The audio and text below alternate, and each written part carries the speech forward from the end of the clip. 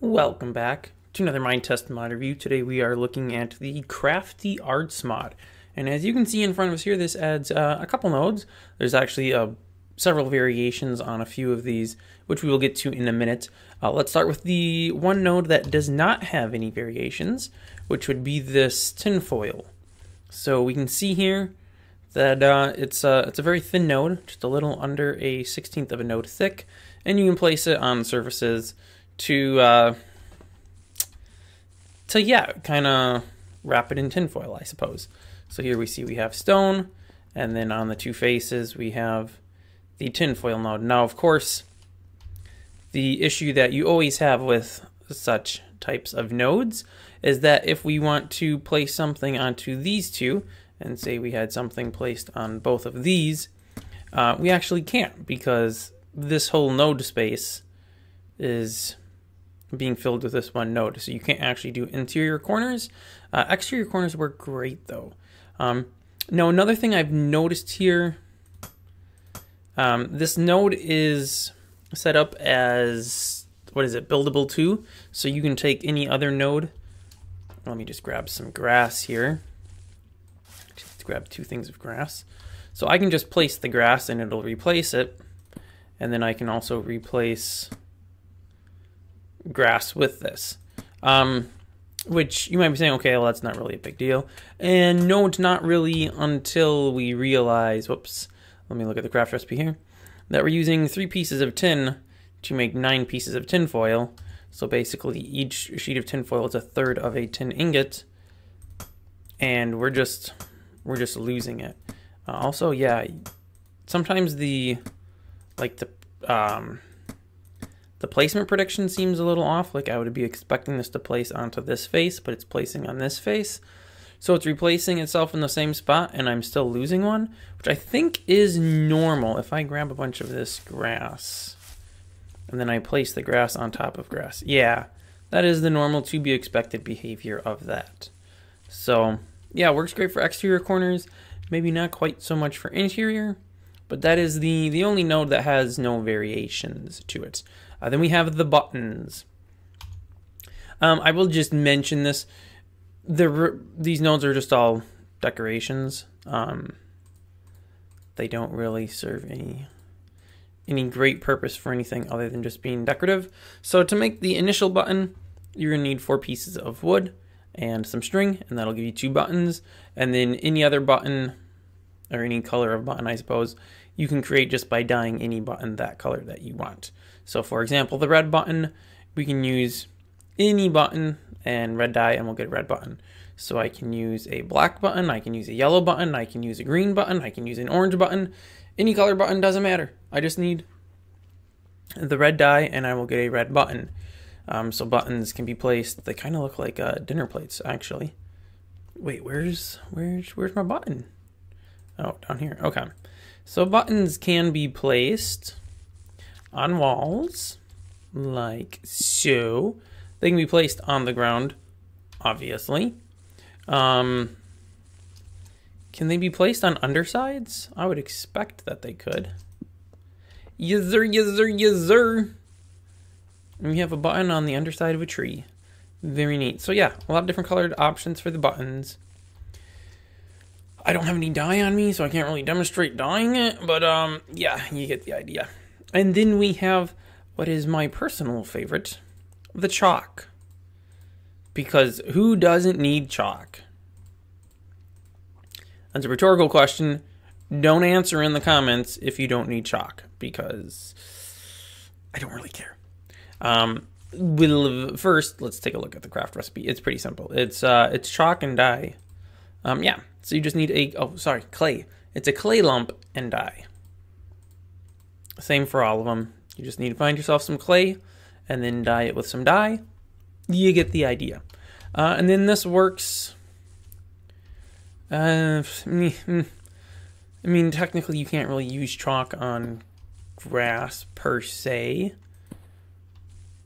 Oh, that uses up very quickly. So each piece of chalk gives you 1 chalk line. That's not what I was expecting. I anticipated that the chalk would be like a tool, and that you would get more than one use out of a piece of chalk. But okay. You just have to find yourself a bunch of clay, I suppose. And yeah, you can make chalk art. Now, you're kind of limited in your chalk art ability because this is using the, what is it, rail-like draw type. So they automatically connect. And yeah, you're pretty much limited to straight lines, corners, T's, and full-on intersections, which actually somehow I managed to not create a single four-way intersection here. We'll have to rectify that. Oh, and when you break the chalk, you don't get anything back. Oh, it's not like a problem per se, but I don't have any clay on me or dye. Can the white chalk just be made out of a lump of clay? I feel like I could probably find some clay out here in the water without too much trouble. I see some out there. I see some right here. Okay, perfect. Please hold. We need to do a little excavating here. We got us some chalk. Except it's not actually chalk, it's clay at this point.